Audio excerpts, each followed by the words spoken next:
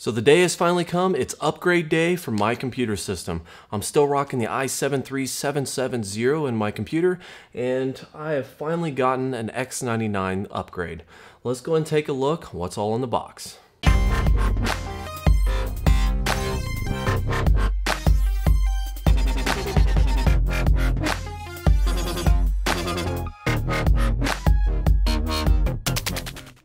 Before I dig into the box, I just want to say one thing. All of this hardware was purchased by me and not supplied or sponsored by anybody. After all, I'm still a small channel, so it's a fat chance of that happening anytime soon. So, let's go and take a look.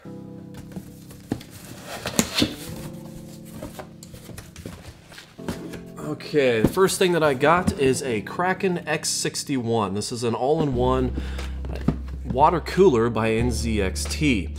Now, I got this because, actually I was on the fence between the Corsair H105i and this one, and after reading a few reviews and talking to some people on social media, it seemed like this one was a little bit better at keeping it cool. So I went ahead and just went with this one. I think it was a little bit more expensive than the Corsair, but it still should be pretty good. All right, looks like we have a generic box. I think this is a hard drive. Double check real quick.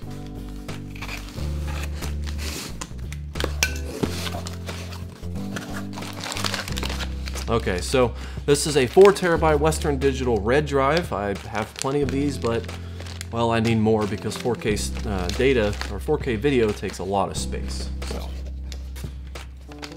okay, Samsung SSD 850 Evo, not the Pro, the Evo. The reason why I got this is I plan on taking the old hardware out of my system, the i7-3770, at least the core components that I'm upgrading today, and I'm gonna transfer that over to a really old, I think it's a Thermaltake case, and I'm gonna make a standalone Plex media server.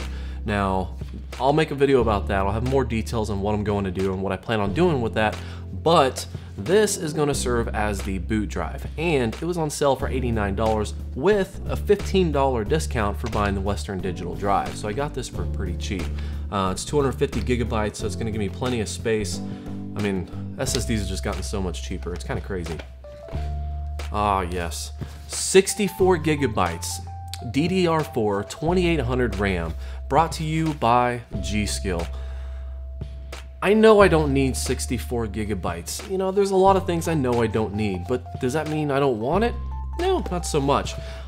I always run into a situation where I'm working with large project files in Premiere and my 16 gigabytes is just destroyed when it comes to RAM usage that I have currently. So I figured if I'm gonna go and fill all of my slots with RAM and I'm gonna spend the kind of money that DDR4 cost in order to get said RAM, that it's probably not gonna be upgraded anytime soon. So in the future, if I wanted to go to 64 from maybe 32 gigabytes, if I ever did need it, I don't ever see myself doing that just because it'd be an expensive upgrade to start all over.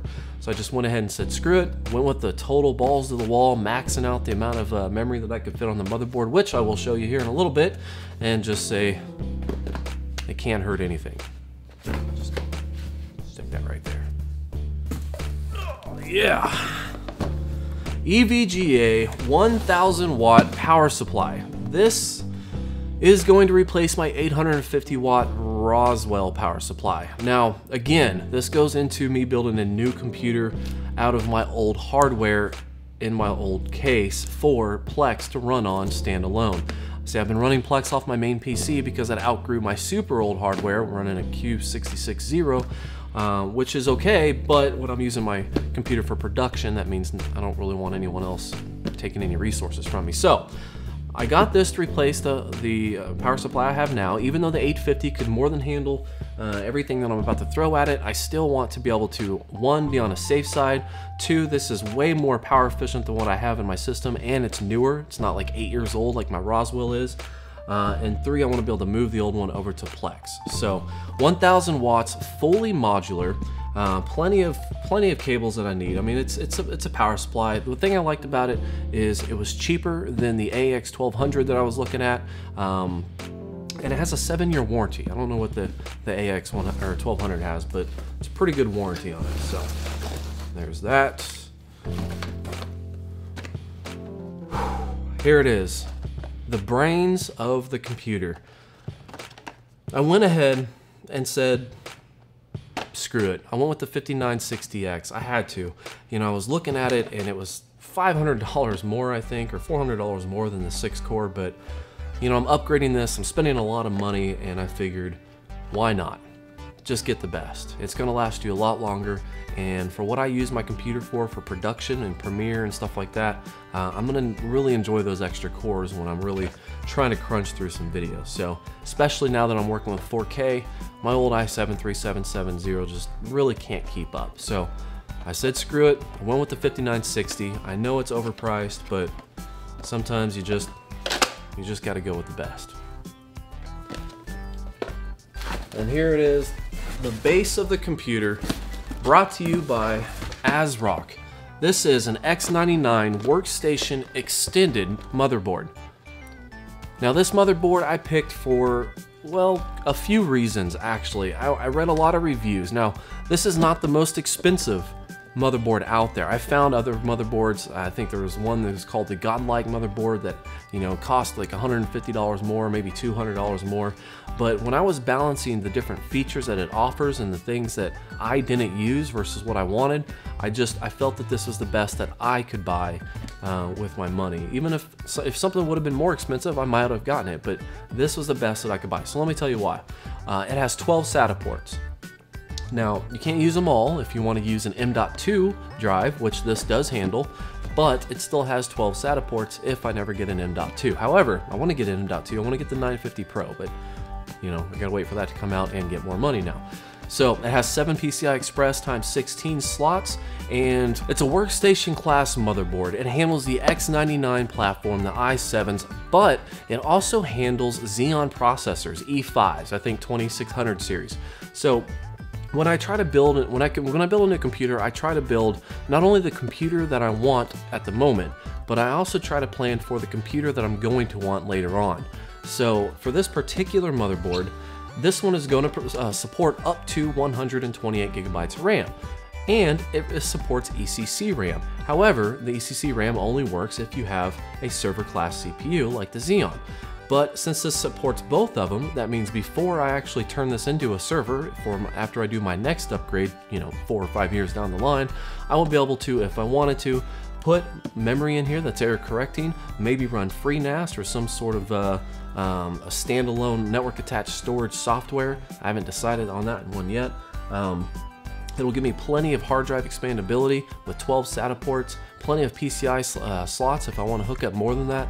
I mean, this thing is going to be on a workstation server level if I need it. But for now, it's going to give me everything I need. Plenty of RAM, plenty of PCI slots, give me an M.2 expandability, so for when the Samsung 950 Pro comes out and I can afford it, I will put that in here as well. There was a more expensive version of this board that had a 10 gigabit connection to it, but I don't even have anything even close to a 10 gigabit connection running through my house, so it doesn't really matter. I don't even have an internal 10 gigabit router or cables or anything. I mean, I'm not even close to even being prepared for that. So since that's so far in the future of me even needing, this is good enough for me. Now that I got everything taken out of the Newegg box, what I'm going to do is I'm going to get some B-roll. So I'm going to take these things out of the box, get some nice footage of it, expect some reviews later on. This video here will probably come out first. Then after I get the B-roll, I'm going to rip apart my computer and I'm going to start building. It's definitely going to be a nerdy night for me. So expect the video for this one to come out before any of the hardware video that I'm going to shoot later on, mainly because I want to have some time to run through here, do a solid review based off of the experience that I found with each one of these components, or at least the ones that I think are worth reviewing. So, time to start unboxing.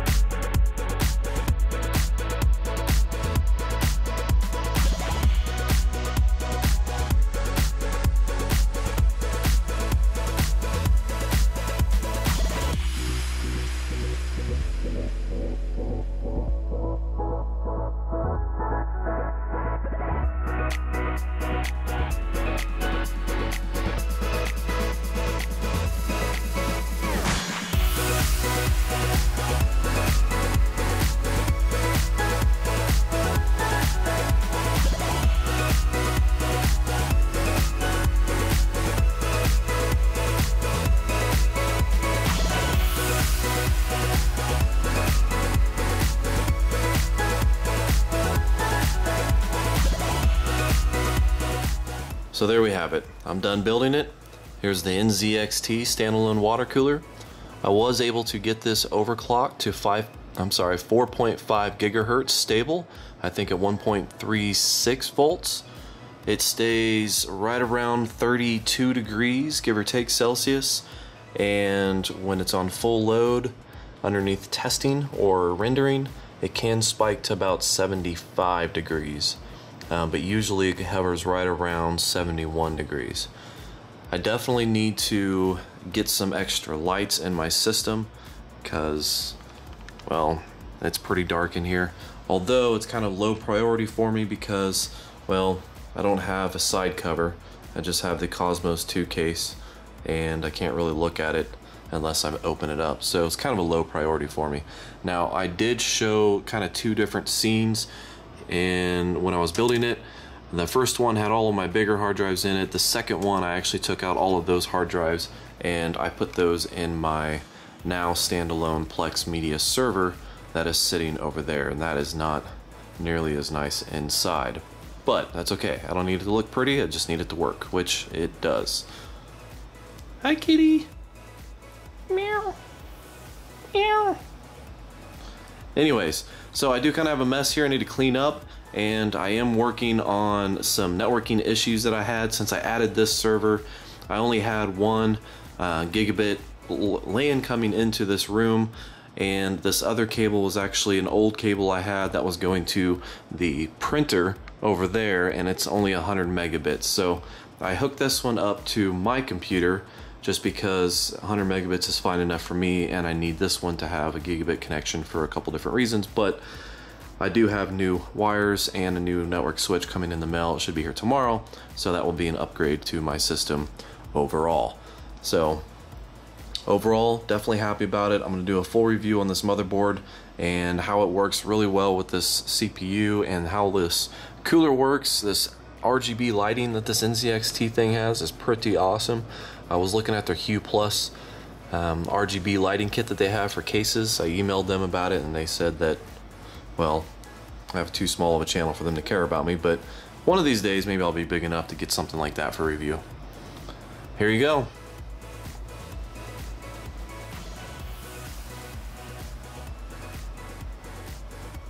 As always, guys, thank you for watching. Have a good day.